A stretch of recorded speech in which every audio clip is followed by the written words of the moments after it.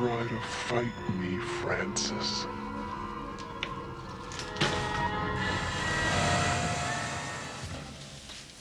Will you keep trying to reach us, Doctor? Yes. Thank you.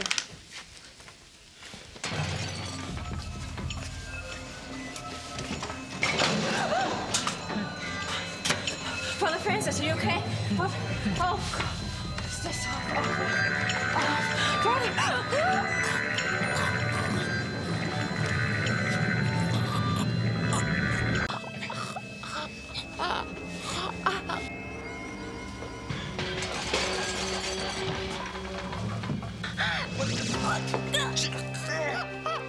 Let go, man! Gosh! Let me under. Get a sedative, Lexi! Get a sedative!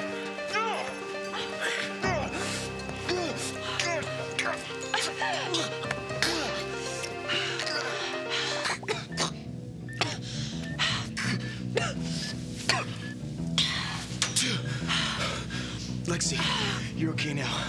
Just breathe, slowly, just breathe. Come on, you're okay, just breathe. You're safe, you're safe. Hey, you're safe. The old man's asleep now. Sedative knocked him out. Lexi, who's this patient? He's a priest. His name's Father Francis. A priest? What happened? I don't know. He just grabbed me. Here, come here, come sit down. Come sit down. I'm gonna go get a doctor. No, don't. Lexi, you're okay. You're okay now, okay? He's gonna be out for a while. Now sit down. I'll be right back, okay? Okay.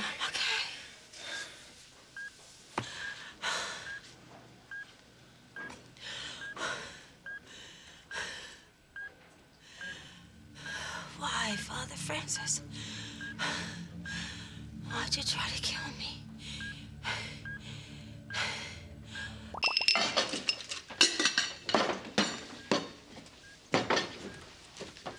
Dr. Hunt. Jonah, Lexi, what's the problem here? I heard a noise and I came in. This entire table, everything was completely turned over. The heart monitor was going crazy. I leaned over to check on Father Francis. He opened his eyes, grabbed me around my neck, and started choking me. Choking you? He had a death grip on her. I could barely pry his hands off her throat. The man's old. He had a stroke. And I'm telling you, his strength was like superhuman. It was as if he had like angel dust in his system or something. Dr. Hunt, I arrested a guy on angel dust once. He lifted a 40-pound block of concrete like it was a piece of paper. If Jonah hadn't come in here when he did, I don't know. Look at these marks on her throat. Look. She was on the verge of passing out, Doc. Dr. Hunt, I felt like I was in the Twilight Zone. His eyes were yellow. Yellow?